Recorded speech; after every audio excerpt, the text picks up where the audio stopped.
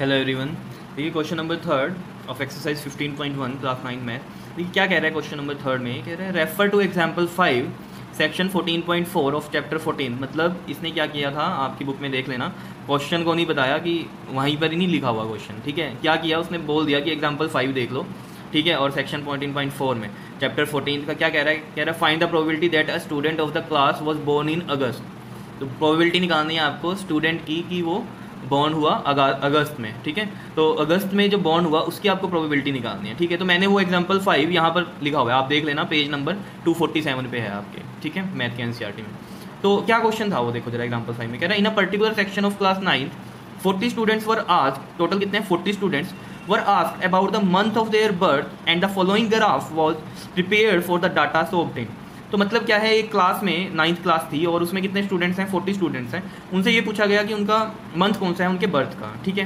तो जो भी उन्होंने मंथ बताया उसके अकॉर्डिंग हमने एक ग्राफ बनाया, ये भी गिवन ही है वहाँ पर एक ग्राफ था जिसमें उसमें आपको ये पता चल गया कि कितने स्टूडेंट्स किस किस मंथ में बॉर्न हुए। जैसे ये देखो ग्राफ दिया हुआ है, ठीक है।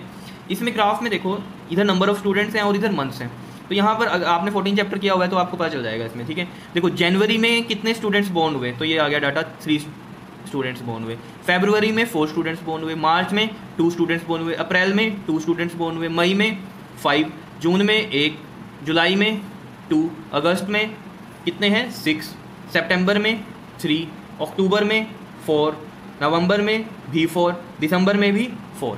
ये देखो, ये मैं दिखा देता हूँ यहाँ पर, ये बनाया हुआ मैंने, ठीक है। क्लियर है बात इतनी।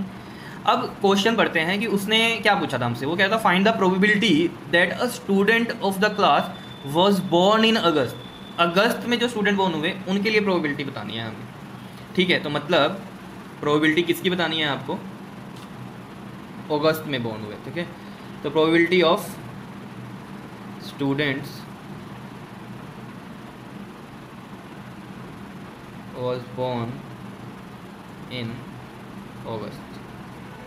अगस्त में बॉर्न होने के, ठीक है। तो आपको पता है नंबर ऑफ फेवरेबल क्या है, जितने अगस्त में बॉर्न हुए हैं स्टूडेंट्स, ठीक है। तो देख लेते हैं अगस्त वाला डाटा है मेरे पास, और ये अगस्त में कितने स्टूडेंट्स बॉर्न हुए थे 6 स्टूडेंट्स। तो मैं यहाँ लिख देता हूँ, ये लो 6 स्टूडेंट्स बॉर्न हुए। तो मतलब 6 क्या हो गई इसकी फेवरेबल आउटकम्स, ये लो 6 तो स्टूडेंट्स थे जो अगस्त में बॉर्न हुए, ठीक है। और टोटल नंबर ऑफ स्टूडेंट्स कितने थे 40 स्टूडेंट्स थे, ये लो 40 आ गया। अब इसको कट आउट कर दो, कितना आएगा 2 3 6, 2 कितना आंसर आ गया आपके पास 3/20। इसकी प्रोबेबिलिटी है कि जो स्टूडेंट बॉर्न हुए अगस्त में। समझ में आ रहा है ना, बहुत इजी है क्वेश्चन ही बड़ा था आपके पास, इसका सॉल्यूशन तो लाइंस का ही था, ठीक है। लेकिन हाँ ये ज़रूरी है कि आपको समझ में आनी चाहिए बात कि क्वेश्चन ठीक है बड़ा है लेकिन क्वेश्चन को समझना पड़ेगा, आपको समझ में आएगा तभी ये पेपर में आपका क्वेश्चन हो पाएगा। क्लियर है इतनी बात, ठीक है। तो इस तरीके से निकाल सकते हैं हम प्रोबेबिलिटी, बहुत ईजी था। Okay, thank you.